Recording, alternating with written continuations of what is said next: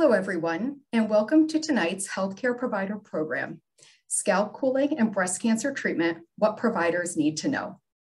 We're glad you could join us tonight.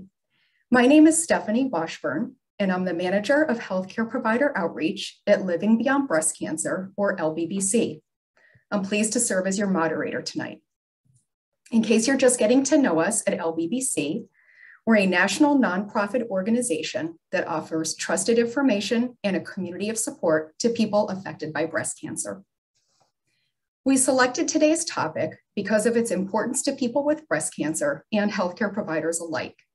Our speaker, Elahe Salehi of Dana-Farber Cancer Institute, will help us understand the goals of scalp cooling, how it works and who is eligible, its impact on patients' quality of life, best practices for health systems, and more. We thank Elahe for sharing her time and expertise with us today. You'll learn more about her shortly. I'd like to extend a special thanks to our sponsor, Paxman, for their support of this program. Now, let's cover a few final details before the presentation. Today, we'll be using the chat feature to connect during the program. You'll see the chat icon at the bottom of your screen. We'll also be using the Q&A feature, which is located at the bottom of your screen as well. Please submit questions to the speakers through the Q&A at any time. We ask that you frame your questions in a general way so they can be helpful to all participants. We'll respond to as many questions as possible following the presentation. For participants who would like to use closed captioning, you can select this feature by clicking the up arrow button next to closed caption or live transcript at the bottom of your screen. Then click show subtitles to start displaying the captions. We'll be emailing you a link to the evaluation after the program. Your feedback is very important to us in planning future healthcare provider webinar programs, and we appreciate you taking the time to share your input. While we're unable to provide continuing education for this program, certificates of participation will be available upon request through the evaluation process. To receive a certificate, you are required to participate in the entire live webinar and complete the evaluation by April 19th. You will then be emailed your certificate by May 10th. We are recording the session and will post it on lbbc.org about a week from today. We'll notify you via email when the recording is available. We'd like to draw your attention to several LBBC resources that we hope will be helpful to you. You'll receive links by email after the program so you can share the information with your patients and colleagues. We have several blogs and videos with people who share their experiences with scalp cooling and how having a support system helped.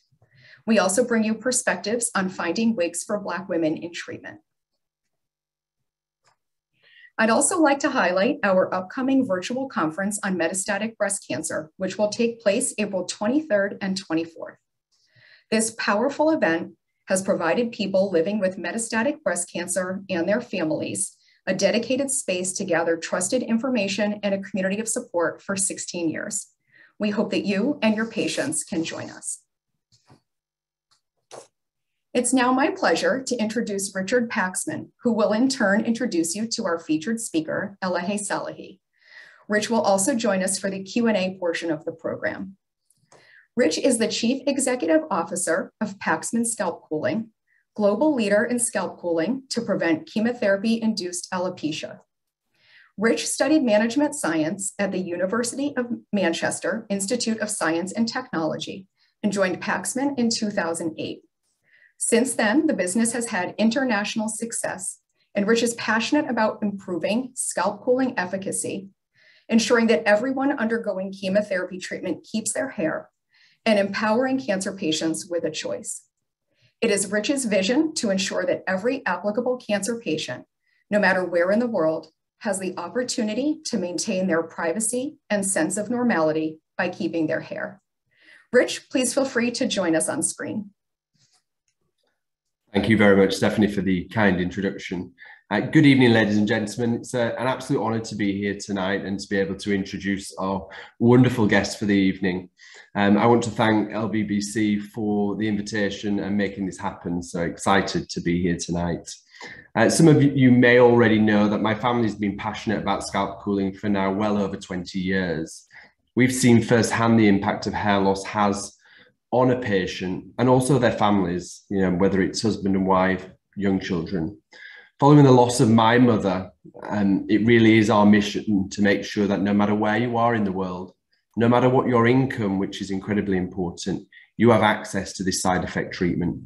So we've spent the last 20 years not only developing the technology, improving it for our patients, but also carrying out extensive clinical trials around the world to really make sure that this is as inclusive as possible, but more recently focusing on market access. So all patients can benefit from this treatment, not just those who can afford. We have so much more to do, but I believe with your support, we can make this a standard of care and a choice for your patients in the future, like many other supportive care measures. It's with my absolute pleasure to introduce the wonderful Elahe Salehi from the Dana-Farber Cancer Institute. Elahe, who I've known now for some time, is currently working as an oncology nurse practitioner for the Department of Breast Oncology at the Dana-Farber Cancer Institute. Her research focuses on improving the experience and safety of receiving cancer-directed therapies, with a focus on reducing toxicity and improving quality of life. She has designed and implemented scalp cooling best practice guidelines and policies at Dana-Farber Cancer Institute and is the principal investigator of DFHCC trial 21169, which translates for us to assessing the impact of scalp cooling in patients with metastatic breast cancer. Elahe began her nursing career in inpatient oncology, where she developed a passion for all oncology patients. She continued her career in the ambulatory oncology settings, and for the last 12 years, her focus has been on providing care to breast cancer patients from initial diagnosis right through to end-of-life care. She was honoured by one of her young breast cancer patients by inclusion in the 2017 Salute to Nurses in the Boston Globe. She is the recipient of the 2019 Dana-Farber President's Award for Nursing Excellence, presented by the Dana-Farber Nursing and Patient Care Services Department. Elahe received her Bachelor of Science in Nursing at Ryerson University in 2002, MSN-MP or Adult Oncology at Yale School of Nursing in 2006, and Doctor of Nursing Practice at MGH Institution of Health Professions in 2019. She's board certified as a nurse practitioner through the American Nurses Credentialing Center, also known as Wonder Woman, as you can probably tell from her impressive resume. So without further ado, I will now hand over things to Elahe, and please join us on screen and share your presentation. Thank you very much. Thank you. Thank you so much, Richard, for this wonderful introduction. And thank you for ANP-BC for inviting me to talk about this really important topic in supportive care for our breast cancer population.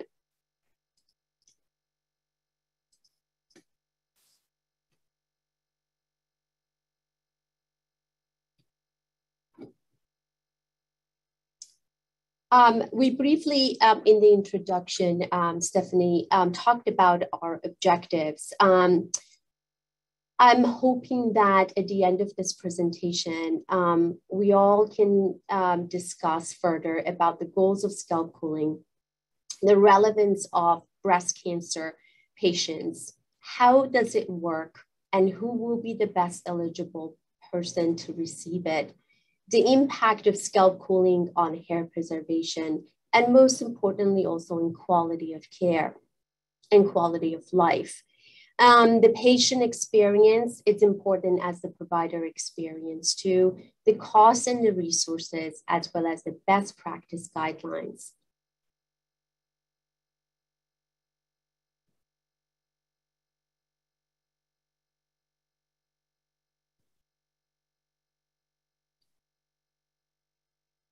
Sorry, I'm having trouble with, okay, perfect. Just briefly, a background about approximately 253,000 people are diagnosed yearly with breast cancer. And unfortunately, this number is rising. About half of them find the hair loss to be one of the most dramatic aspects of their treatment. And then up to 10% decline chemotherapy treatment for this reason. Chemotherapy-induced alopecia is defined in common terminology criteria for adverse events. There are up-to-date 2 devices that has been approved by FDA. One is Dignicap that was approved in 2015, and then later on Paxman in 2017. After the approval of FDA for these 2 scalp cooling devices, the NCCN guideline added preoperative and adjuvant setting for early stage breast cancer. Providers can consider scalp cooling to reduce the incidence of chemotherapy alopecia for patients receiving chemotherapy. They also noted that the results of effectiveness using the anthracycline containing regimens has a little bit of a less effect than the rest of other chemotherapy agents. And then later on, scalp cooling did get approved, not only for breast cancer patients, but also for solid tumors. And then therefore, they added a category 2A that providers can offer this not only to breast cancer patients, but also to ovarian cancer, fallopian, as well as primary peritoneal cancer to reduce the incidence of chemotherapy. So how does it usually work? So it works by providing and introducing this really, really cold temperatures to induce the vasoconstriction. As a result of this, it decreases the metabolic activity, therefore less effect of these agents on the follicular cell level. In order for it to be effective, the device must be applied about 30 minutes prior to the actual chemotherapy. It will continue for the entire duration of the treatment and then up to 90 minutes after the treatment, which is the post-cooling time, an important time. Of course, there are other factors that will be contributing to the efficacy of scalp cooling. One of them is the correct size of the cap. This is one of the very important aspects of scalp cooling to be effective. The better the cap size is and the fitting that is being fitted closely to the hair is actually has a better outcome as a result. The texture is important. So people with a very thick texture has a little bit of a difficult in introducing the cold temperatures and penetrating all the way to the scalp. Race also plays a role. So we really have limited information and data about our African-American Hispanic population, which we really need to look into this further. And then also cancer biology. Most of our African-American population who get diagnosed with breast cancer, they're mostly young age with triple negative breast cancer that requires really anthracycline-based regimen, which we'll see later on has a less effect than the other chemotherapy agents. So therefore, cancer biology does play a role in this. Now, I can say at Dana-Farber very freely that introducing scalp cooling to our early stage breast cancer patient is actually standard of care. We really are introducing it to our patients. Some of our patients actually come already knowing what to ask about the scalp cooling. However, it's not standardly offered in our metastatic population. And yet the hair loss continues to be a very traumatic aspect of treatment. Even forget about being a cancer patient, alopecia overall is really an uncomfortable and disturbing event that happens in somebody's life. Man or woman, it does not matter.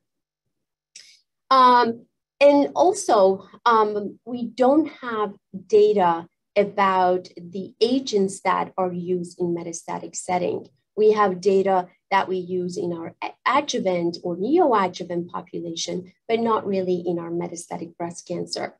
And some of these newer agents that is out there for example, antibody drug conjugates, really no data to date.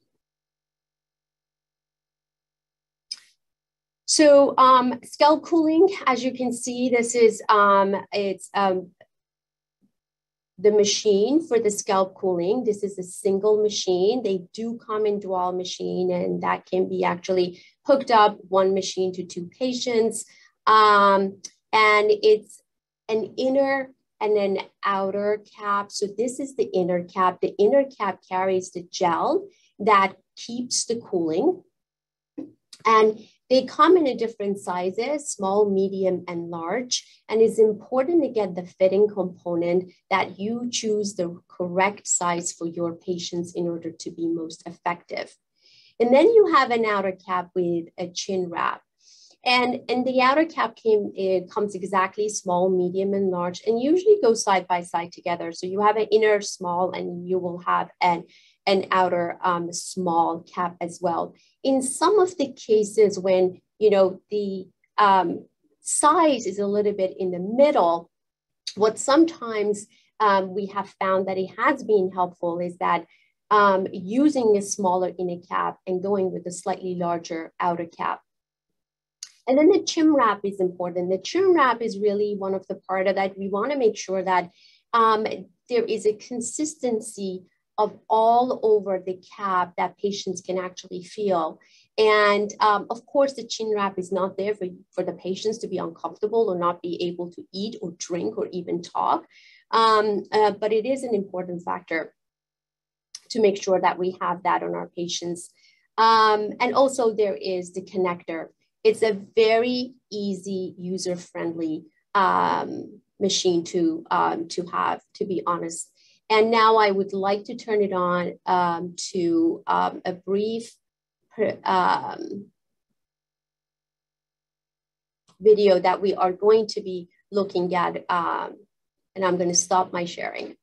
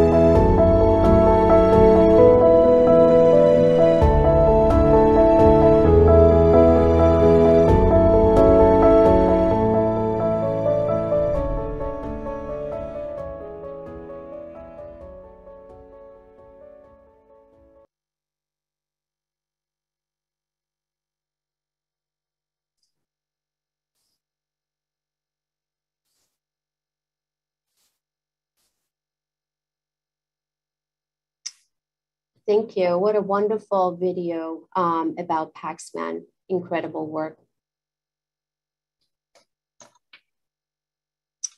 So let's talk about studies. There are many studies that has looked into scalp cooling. And as you know, in Europe, scalp cooling has been out there for over decades. I'm going to focus only on 2 studies due to the time. And they are very important studies. Rugo et al. Did a prospective study. It was a multi-central study that looked into women with stage 1 and stage 2 breast cancer, both in neoadjuvant and adjuvant setting, who received most of the chemotherapy was docetaxel and cyclophosphamide, up to 75%. Few percent of 12% was about paclitaxel, and 12% was your docetaxel, carboplatin, and trastuzumab. And what they did see in this study that hair loss of less than 50% was seen in over 67% of the patient in the scalp cooling compared to 0% in the control group. They used the Dean score to affect and to assess the alopecia. And the Dean score was somewhere between 0 and 2. So that means less than 50% of the hair loss. They did not see any differences based on the patient characteristics. They also did quality of care measures.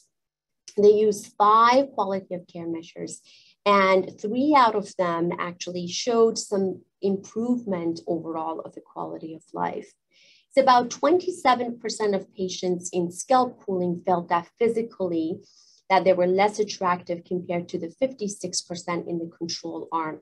So it was not statistically significant, but as you can see, there was some quality of life measure.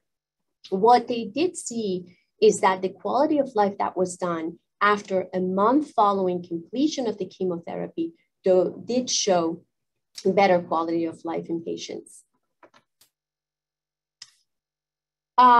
Just to head back to the previous one, it's important to say that abstract was presented in ASCO back in 2015, and this study led to FDA approval for Dignicap.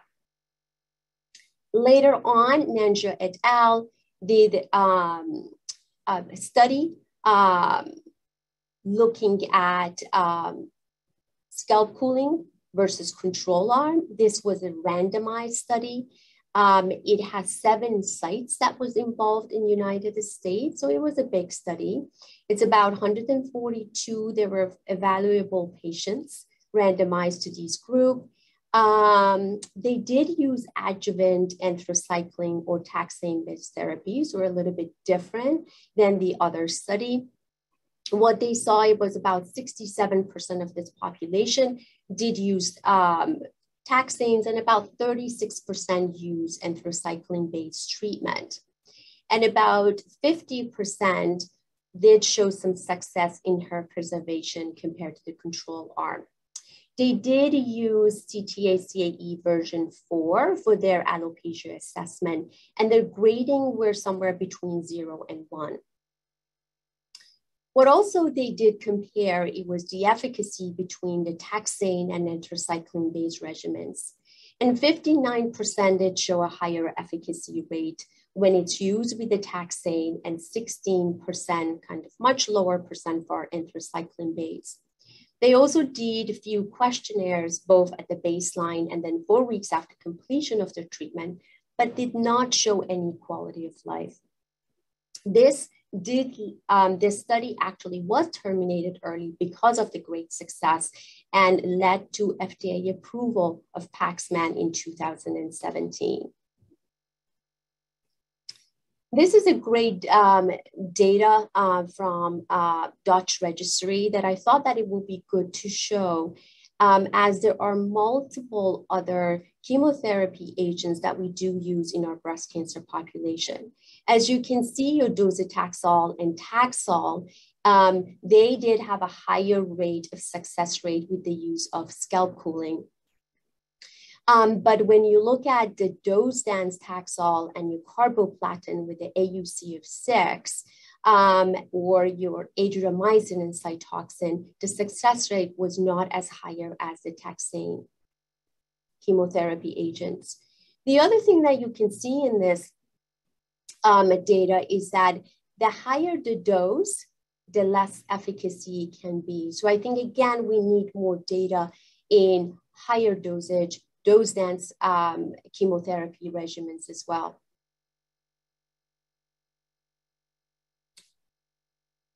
It is very safe to provide this to our patients.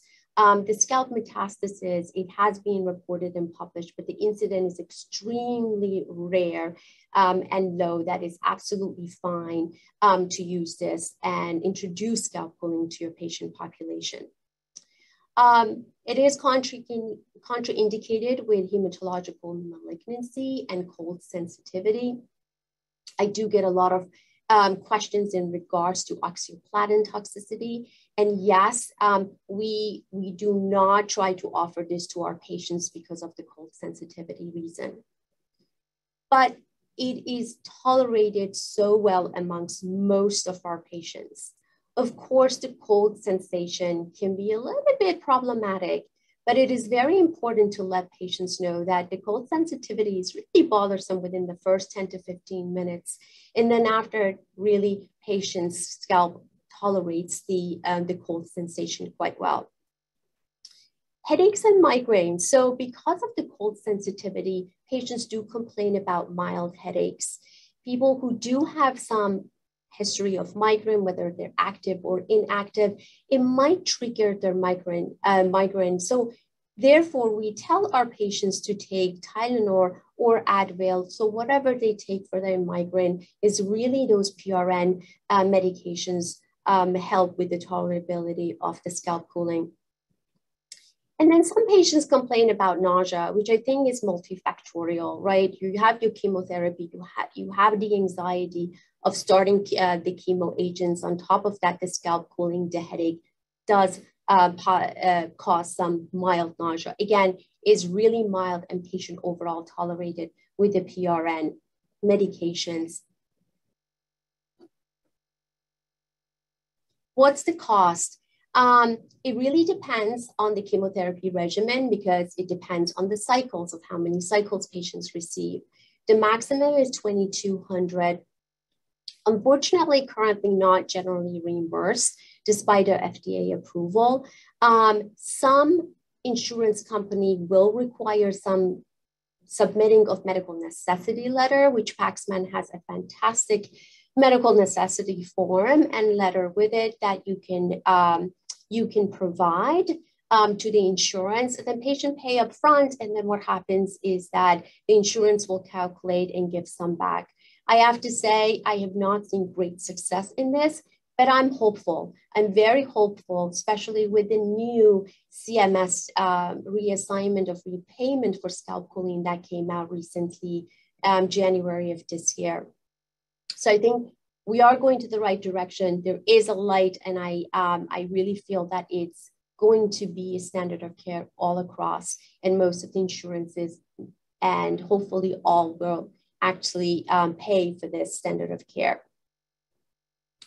Some financial aid is available. So at Dana-Farber, we do have a financial aid availability. We have application that we offer the patients during the referral. At the end of this presentation, you will get more information about this. So stay tuned, please. So how does it all started? How does it all started at Dana-Farber? We had so many patients coming in who really wanted to have scalp cooling because they really did not want to experience alopecia. They were bringing their own dry eyes, which mostly you all are aware that they're really hard to bring in because they are heavy and it needs to be changed according to the temperature. So it was hard on the patient, it was hard for the caregiver. And sometimes they bring their husband to do that. So it was overall not a pleasant thing for patients to go through when they already have the diagnosis of cancer. So what we decided to do in November of 2017, we did meet both with the two Paxman and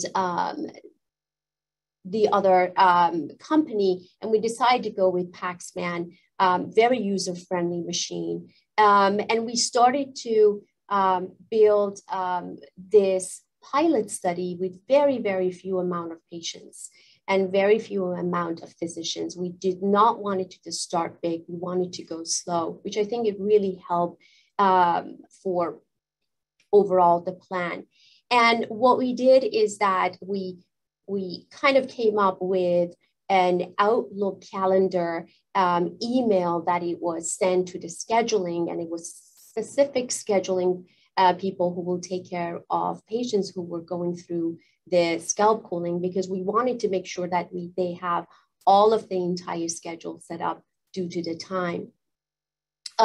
We also developed a cart, actually. We developed a cart that had all of the aspect of Paxman fitting, as well as documentations in one area, which we felt that it was more appropriate.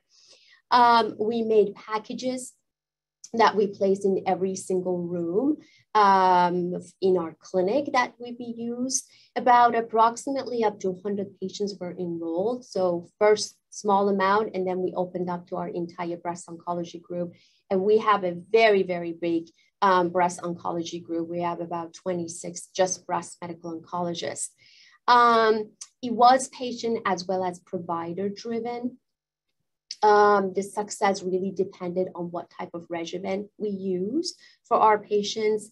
And about our data in Taxol and Herceptin, about 80% success rate. And I can say that is minimum 80% success rate. Really, patients do quite well with the taxane regimen.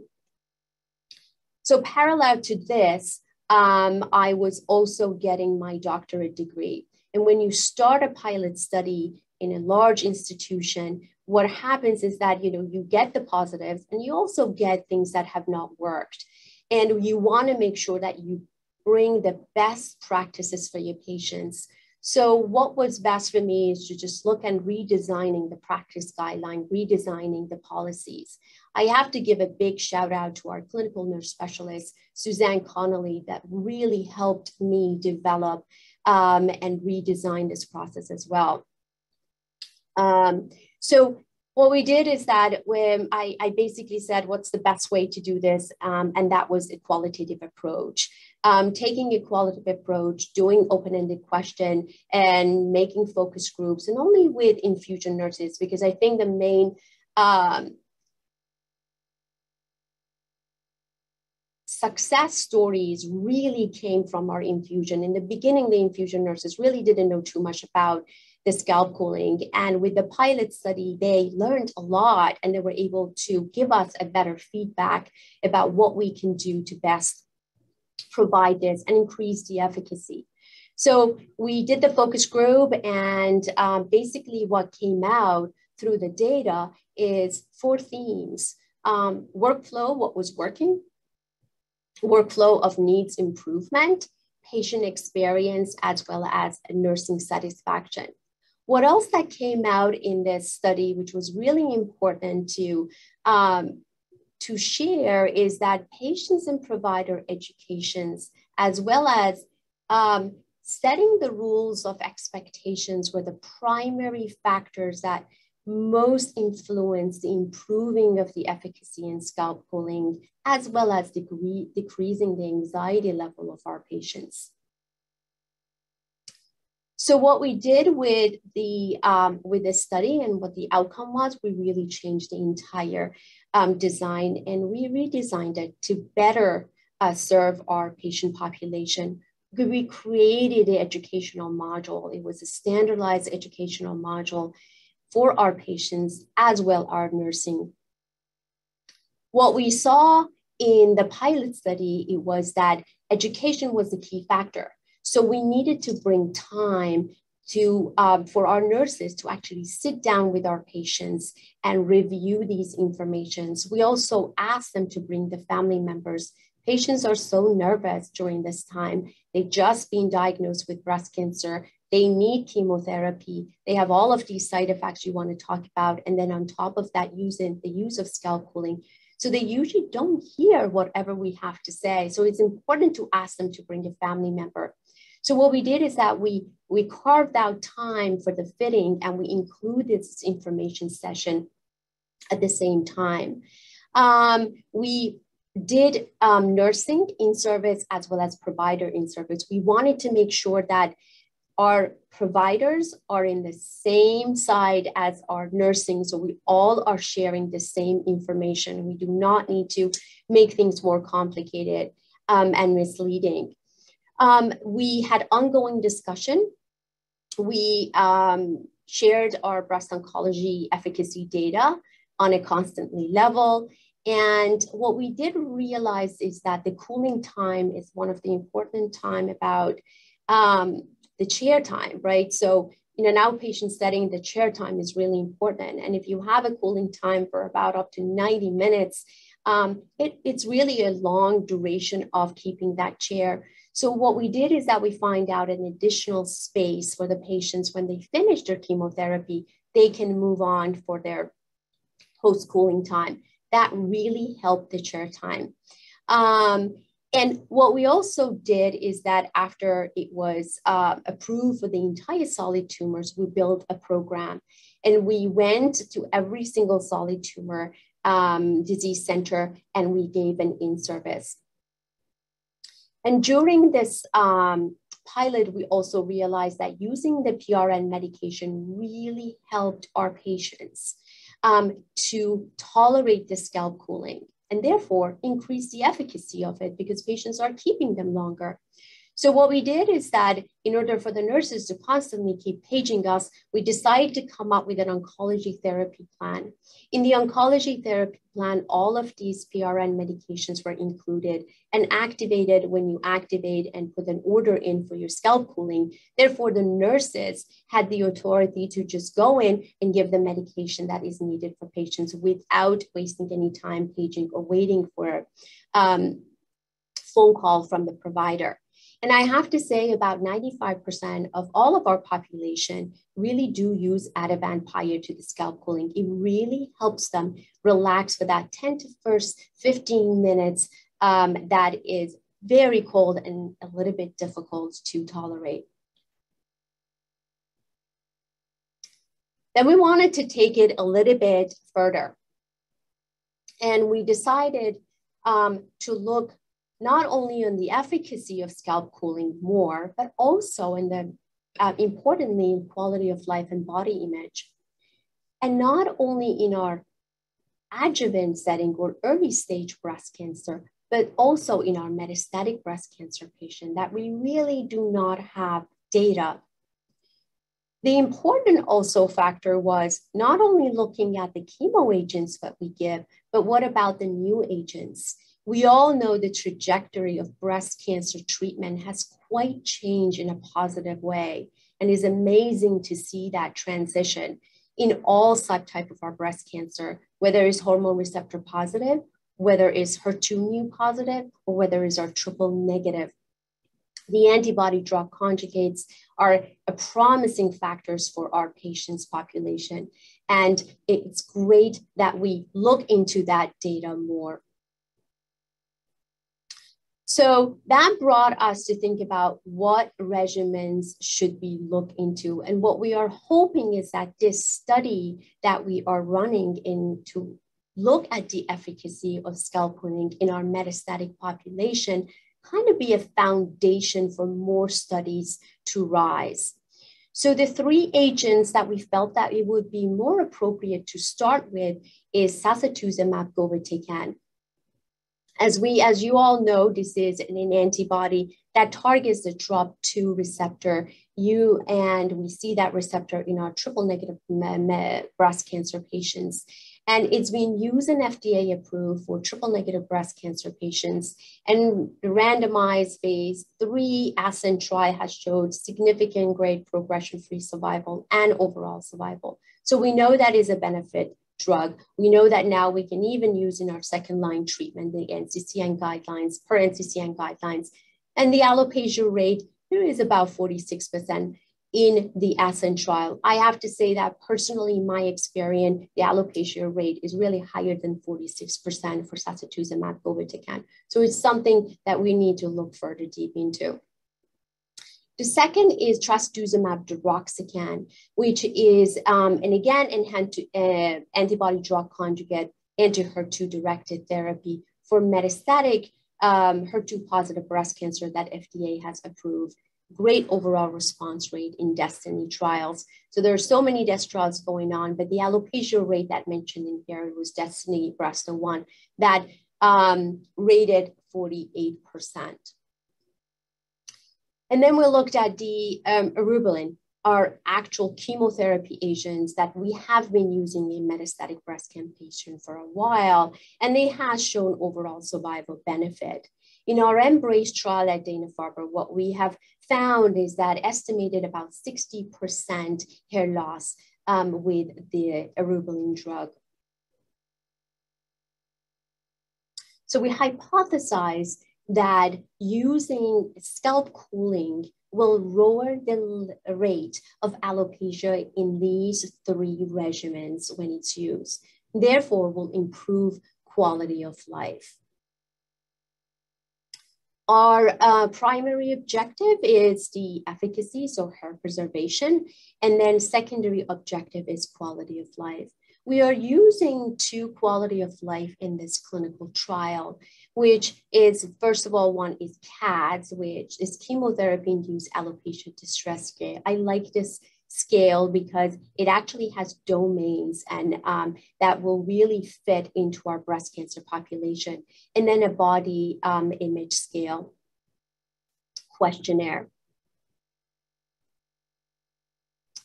So this is a prospective clinical trial that looked at the efficacy. We do use the Paxman scalp cooling, and I want to give a shout out to Rich, who has really helped us through this process and advocated. We're using one of the 3 agents. They have to be metastatic breast cancer, so they need a metastatic breast cancer diagnosis to go under this clinical trial using one of these agents. We are hoping to recruit about 40 patients in each arm, and each arm actually divides to 20 patients will receive the scalp cooling and 20 patients will have no scalp cooling for a total of 120 participants. This is a patient-centered trial, so patients will elect to which arm they would like to go, whether scalp cooling or no scalp cooling. The hair loss is measured at the baseline. We take pictures. We also will do questionnaires. And at the baseline, cycle 3, cycle 5, day 1, until the progression, disease progression or discontinuation due to toxicity. We are using the CTIC criteria for our alopecia assessment. And then the quality of life that I measured will be done at the same time at the pictures. This is just a brief schema. They get registered, one of these 3 agents, and then they will decide which group they would like to be. And again, this is not a randomized clinical trial. We really wanted this to be patient's choice. So at the conclusion, it is really effective. I have seen this, I have seen the success, and I continue to see the success and the happiness in my patients' eyes. So it is very effective, especially in taxanes. It's extremely well tolerated. So do not worry about the patients is not able to tolerate. There are very, very few handful of patients who are not able to tolerate. And yes, you will see them as you have more patients going through scalp cooling, but the majority of population really tolerates this quite well. Please consider the PRN medications. Those are really great success to improve the outcome for our patients and allow them to use this supportive care measure. It does improve quality of life and body image. There's so many European studies that done and has shown that there is a quality of life and body image improvement with the use of scalp cooling. What we did see is that education is a key factor. Educating your nurses, educating your patients, educating your providers, educating their family members are really key components. Expectations, be upfront with the patients about the expectations of the effectiveness. Use the data that you have to show them what will be the outcome of using the scalp cooling with the agents that they were really receiving. The last thing we want to see in our patients' eyes is the disappointment that, oh, you did not tell me about what to expect. So I think setting up expectations up front, giving the proper education that is needed is the key factor. Fitting is a really important factor for our patients. We really want to make sure that we see more efficacy with the scalp cooling, therefore better fitting. Finance continues to be an issue. I am hopeful, I am really hopeful that the insurance companies will start to see this as standard of care and start to cover this for our patients, especially with the new Medicare guidelines that is out there. We need to do more. We need to have more data. We need to have more studies, especially in African-American population and Hispanic population. And also in our noble agents. So I'm hoping that we'll continue to improve our process about scalp cooling, and we'll continue to offer this to more of our patients. And with that, I am concluding this presentation. And I'm happy to answer any questions. Great, thank you so much, Elahe. And let's welcome Rich back onto the screen. So thank you so much for sharing all of your insights, your experience. That was fascinating information. Rich, thank you for answering so many of the questions as well. That's fantastic. And we have just under 10 minutes for live Q&A now with the audience. And I've tried my best to keep track of them. There are a ton of questions. This is an inquisitive audience, which is wonderful. So we'll get to as many as we can. And Rich, I wanted to start with one that I believe you flagged to answer live, and I would defer to either you or Elahe, or perhaps both of you, to answer this one to get us started. And that one was related to headaches and migraines during the experience of scalp cooling. And I'm wondering if you could speak a little bit more to that. Yeah, I have to apologize. I speedily pressed answer live as opposed to type an answer. So that wasn't the plan. But ultimately, we believe that that first 10 to 15 minutes is where a patient may experience a headache. I can't really talk too much to migraines because I think, you know, that's a quite a different thing than a headache. But most patients tolerate it pretty well after that 15 minutes. But I think Elahe will probably have a clearer picture in clinic than I do personally. Sure. Yes, I agree with Rich. The headache is really mild. Even Tylenol ibuprofen takes care of it immediately.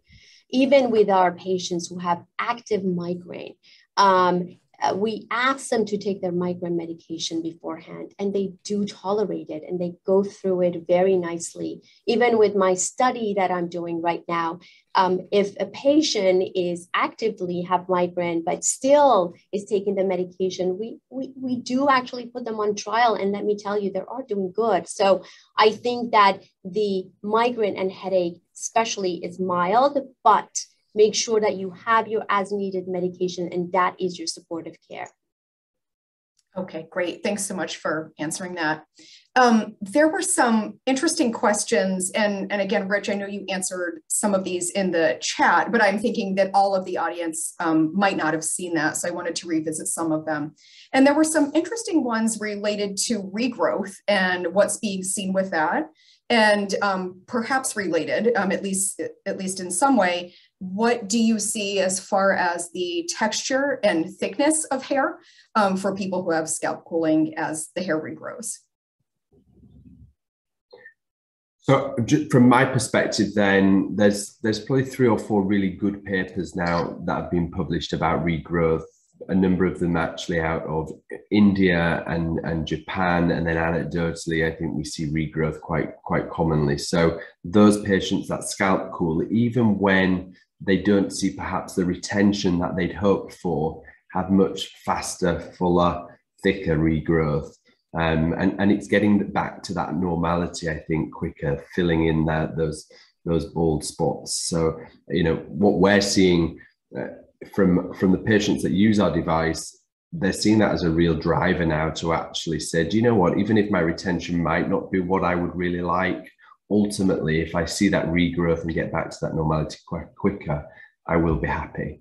In terms of texture and density, I guess, texture does change of the hair based on the chemotherapy, but we expect that to fill in and become as it was in time. Elahe. No, I agree with you 100%. So our Taxol patients, I have to say, they really keep their hair. So I barely see thinning of their hair. So the texture is really continue to be the same, and the thickness is continued to be the same. For our TC population, which has a less efficacy that we have seen, and you do see some thinning.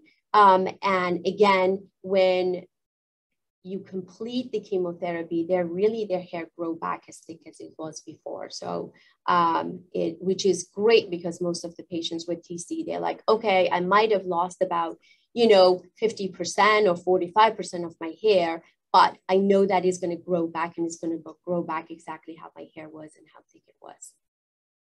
Great, thank you so much. I feel like you're really helping people see what this looks like for patients, and I appreciate you both doing that. Going back to some questions that came in earlier, and this is something that you addressed, Elahe, I just thought there might be a little bit more that we could add, because a couple people asked about it, which goes back to the question of race, ethnicity, and scalp cooling. And somebody had asked, why is that a factor? And what are some of the things being done to address the barriers related to capturing data on that? So I wondered if either or both of you could comment a little bit more on that one. Sure, I think, so one of the main things is about the thickness of the hair. So when your hair is really, really thick, the penetration of that coldness is going to be less to the scalp. So that's why that race of ethnicity plays a role in that. The cancer biology also plays a role in the race and ethnicity. Again, it goes hand by hand, because our African-American population are mostly diagnosed with triple-negative breast cancer. We know triple-negative breast cancer, it is a more aggressive type of breast cancer that require anthracycline-based chemotherapy regimen, which has lower efficacy by using the scalp cooling. What are we doing? I think we're starting to look at this population more, and I'm hoping that, with the studies that we have out there with the metastatic patient population, we can absolutely look at more of the this specific population. And I know that with the studies that were done, the population of African-American was really, really small compared to white. So it was kind of like 9 to 10% compared to 70%. So I think we need to increase that more. And one of the ways we can do that is to educate our population, educate our African-American, Hispanic population. Sometimes socioeconomic factors can play a role in this. And sometimes it's the language barriers that can play a role in this. So I think that if we take away those barriers, I think more and more of patients who are within Hispanic and African-American population will be part of this. Thank you, Elahe, and I can echo what she says, but it's a really important piece of work that Paxman are trying to do at the moment, and we put that up as one of our key priorities. So we have we're about to open a clinical trial at Montefiore at the Albert Einstein, looking specifically at types 3 and 4 hair, so patients of color, really understanding what we need to do to improve the efficacy. So how do we educate? How do we care for the hair? and how do we prepare a patient's hair to start scalp cooling. So it's very different than sort of types 1 and 2 hair. So that's critical. In addition to that, we're about to launch new guidance on our website. So, you know, we've very much focused over the years, wrongly or rightly, on sort of middle-aged white women, I'll be honest, types 1 and 2 hair. And actually, that's where a lot of our education's been. And now we've taken a step back and said, that's not right. That's not what we should be doing. So we've really opened that up to a more diverse and inclusive approach. So we've got lots more ages, different ethnicities, men and women, all really important and all giving more tailored and personalized advice so we can get the best possible results, which is something that we're really passionate about. Mm-hmm. That's great. Thank you both so much for giving some more comments and feedback on that very important topic. And somehow we are approaching the end of our program. So I just want to take a couple minutes to close us out. I want to thank the audience for your unbelievable questions. I'm really impressed by them, by the volume, and thank you for being so engaged throughout the program. And on behalf of Living Beyond Breast Cancer, I want to offer our gratitude to you, Elahe, for sharing your expertise and your insights tonight, and Rich for sharing yours as well, and for your support of this program. We are so grateful to both of you. So with that, I'd like to share one more resource with everybody before we wrap up in just a few minutes. So today, Elahe covered the expenses associated with scalp cooling, and I know there were some questions also related to resources that came into the chat and the Q&A. There is a great program through Charcheret, a nonprofit cancer organization, and they have a program that can help, which is called Best Face Forward 2.0. This program provides subsidies for non-medical services that are critical to a woman's quality of life and body image. Best Face Forward 2.0 includes financial subsidies for cold caps and wigs, among other services. To qualify, patients must be diagnosed with or be considered high risk for breast or ovarian cancer. They also have to meet financial eligibility guidelines. For more information, you can visit Best Face Forward 2.0's landing page, which you see at the bottom of the screen. And we're also going to be sending you an email very soon after the program with a link to this resource as well. So we'll hope that you'll check that out and take advantage of what's being offered by Charcheret. Also, as a reminder, you'll receive our evaluation via email shortly. Please remember to complete it no later than April 19th. And for those of you who request a certificate of participation, you'll be emailed that certificate by May 10th. And we'll also send a link to the program recording within about a week, as well as Elahe's slides. So again, thank you all for participating in tonight's program and for the care you provide to people affected by breast cancer. We hope that you'll join us for future educational programs. Please take good care and enjoy the rest of your evening.